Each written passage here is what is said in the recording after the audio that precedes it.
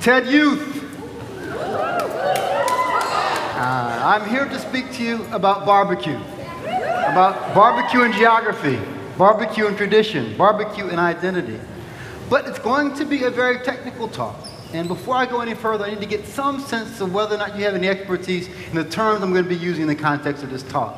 I'm going to flash some terms, I'm going to flash some pictures on the screen.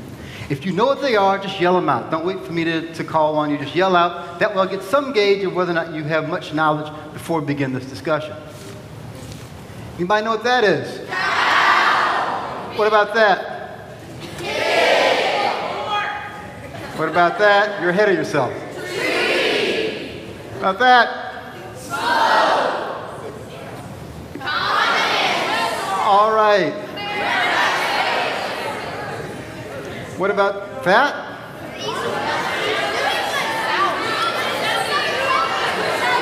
Okay. I don't think we have consensus here. I think, therefore, that should be our point of beginning. This, ladies and gentlemen, is a map of the vinegar sauce states of America. See, what happens is that the United States, as you know, started off with some folks who were already here. Then some people who hadn't been here before from Africa and Europe came over. Then some other people came over from either further away.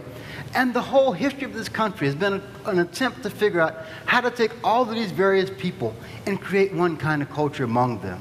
You know that Latin term, e pluribus unum, out of many one? That's been a big part of what we've been attempting to do in the United States and our culture in general, and also in terms of our barbecue culture. Now, one of the problems with this whole conception is that a few years ago, people did a poll and they realized that the most popular condiment in America was salsa. Well, salsa comes from Mexico, which raises the question of why that border is even there. Because the idea of a border, of course, is you draw a little line here. Everything inside of this space is the same. Everything outside of that space is different. But why is it that the #1 condiment in America comes from what is arguably another country? Let's bring it a little closer to home. In East Texas, they listen to more Zydeco than they do in North Louisiana. So why is that border there? In the context of barbecue, we've arrived at a kind of national notion of what barbecue is supposed to be. Barbecue is usually ribs. It's usually with a sweet ketchup-y sauce. And you can go anywhere in the country. You can go to any grocery store anywhere, and you'll find this is what people think barbecue is. But that is not always the case. In Texas, well, barbecue, most importantly, we need to realize there's some things that are not a part of this discussion. I know there's some vegetarians here, but tofu is not barbecue. Carrots are not barbecue. Corn is not barbecue. And even though we got a whole lot of places serving chicken, chicken is not barbecue. What we're talking about here is meat, beef or pork, cooked slowly over wood with more smoke than fire. And usually in the United States, they put a little sauce on it. But after having arrived at what barbecue is, we'll find that it changes depending on where you are. If you know nothing else about Texas, you know the symbol of Texas is the cow, or as they like to call it, the longhorn. And in Texas, barbecue is usually beef brisket, sliced, served, of course, on a bun, and often served with coleslaw.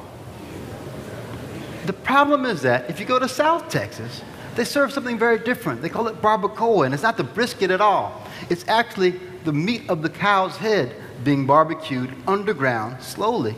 They don't even serve it on a bun. They serve it on a tortilla. And they don't serve it with regular barbecue sauce. They serve it with salsa, that condiment that is now the #1 condiment in America. What about in the Zydeco country part of Texas? That is close to the Louisiana border. And of course, their barbecue is a lot more like the barbecue that you're used to in Louisiana. You get pork barbecue ribs, which is a kind of national standard of what we've come to think of as barbecue.